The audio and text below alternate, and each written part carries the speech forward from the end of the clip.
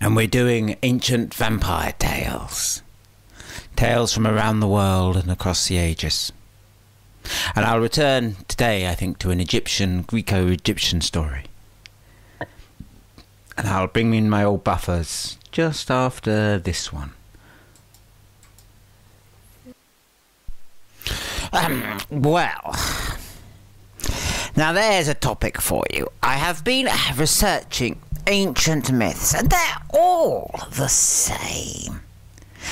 I tell you, I've read it once, I've read it 1,000 times. Hermes Trismegistus says this: the life force lies in the heart.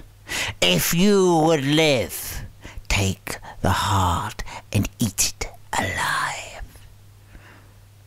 And the closer the creature is to those that you are, the more you live.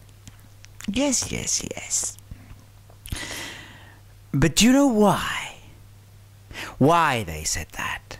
Hermes Trismegistus, he's just paraphrasing, he's just aping the old world of ancient Egypt.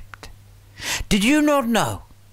In ancient Egypt, there were two sorts of time. The time under the sun. The time I have as I am alive. A cyclical time of years. The time of floods. The time of the god Ra. The time of the Ba. The Ba that returns to that god, from whom you only borrow it. Yes, I know that. But what about that other time?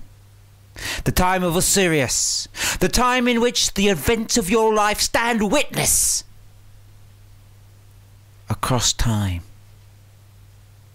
That is the time of the Ka, the spirit that is bound to the body, the spirit that dwells in it as long as its memory lasts. It seems to me that your cynicism, you see, my friend, is based on the Ba, which you know goes back to that which creates it. But do you not see that ghosts and those things you look down on, they come from the other side, from the Ka, from the witness we give to others' lives under the gaze of Osiris?